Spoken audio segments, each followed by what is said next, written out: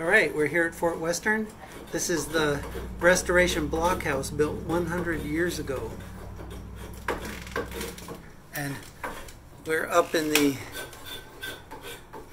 third floor attic where we set up a window preservation workshop.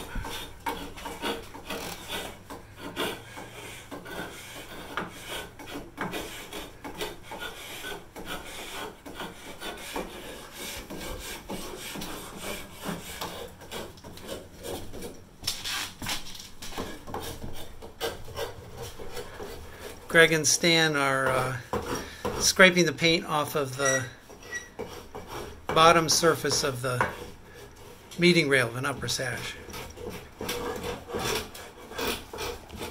So we set up with some specially ground scrapers to do that sash cleanup work, and crack tools that you might have seen in other videos. And we're documenting our work. Here we've have a form for the 6-light sash that we fill in and record conditions, and then we're developing treatments listing the conditions and the treatment that we're going to do for each condition and its location. And since this is an important historic site, we're also collecting samples. Here are 3 different kinds of glazing points that we collected out of this one sash. So those samples get labeled and numbered and recorded in the museum's database.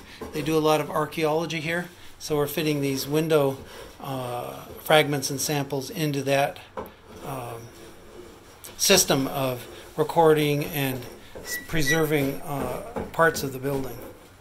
So we might use these 3 different kinds of points and where they appear in various windows around the building to determine when different parts of the building were changed over the 2.5 centuries of its life. More on that history later.